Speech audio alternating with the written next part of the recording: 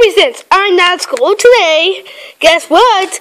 My ear feels better, and we have Angry Birds again. Right, Mom? We do. Yep, we do. Woo! Hey!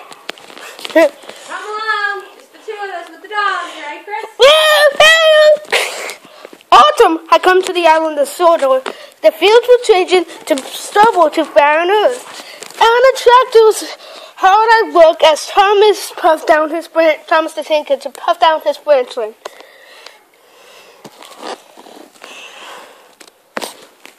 Later, Thomas saw the tractor close by. "Hello," said the tractor. "I'm Terence. I'm plowing. I'm Thomas. I'm pulling a train. What ugly wheels you got?" "They're not ugly. They're caterpillars," said Terence. "I don't want to go anywhere," said Thomas. "I like my snow." "I don't want to go anywhere," said Thomas huffily. "Well, make sure you can be safe," laughed Terence. Thomas ignored Terence. Yes. Winter came with brown earth.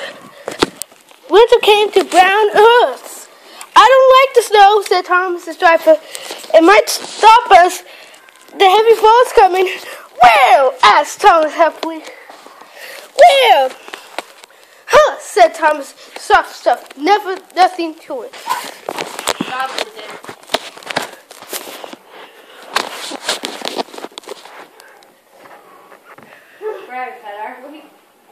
Yeah. There. Thank you. Okay. Is it still snowing? Yes? Now to the crowd, okay? Yes, I'm tired. Thomas, the winter was comfy and company by everything. "You need your snowplow for the next journey," Thomas said his driver. "Huh," said Thomas. "I don't need my snowplow. You just wait and see," replied his driver. So the snowplow made Thomas very cross indeed. He shook it and he banged it, and when they got back, it was so damaged that the driver had to take it off. "You are a very naughty engine. You are a very naughty engine," he said to Thomas. Next day, Thomas's driver fireman could not make him wear a snowplow. The workmen worked hard, but it didn't get better. Thomas was pleased. "I shan't have to wear it. I shan't have to wear it," he puffed to Emmy Bravo. But they were rather worried. "I hope it's all right. I hope it's all right," they complained. The fireman was worried too. "It's not bad here," said the fireman, "but it's sure to be deep in some valleys." "Huh," said Thomas. "I did not need that stupid old scene yesterday, and I shan't today. Snow can't stop me." He rushed into a tunnel, thinking how clever he was. But there was trouble up ahead. "Cinders and ashes!" called Thomas. "I'm stuck!" And he was. "Back, Thomas, back!" said the driver. But Thomas couldn't move.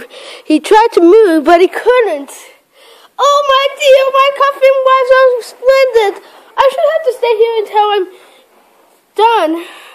And Thomas began to cry. At last, who came to rescue Thomas? And who went to Thomas' passengers? And do you think he came along? But Terence! No worries him. Thomas pulled Thomas away so he could go with.